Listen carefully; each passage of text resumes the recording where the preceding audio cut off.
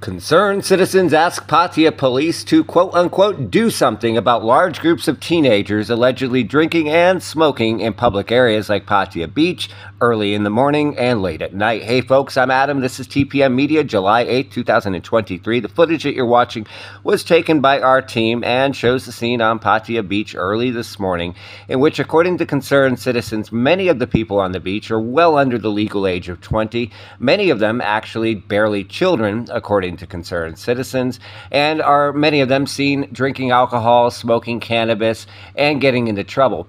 In fact, speaking of trouble, over the past couple weeks alone, 3 people have been injured in 3 separate incidents involving groups of teenagers fighting with each other late at night or early in the morning, both at the Bali High Skate Park and Pattaya Beach. Local residents are asking for Pattaya Police to do something about the problem, although are not crystal clear about exactly what that means.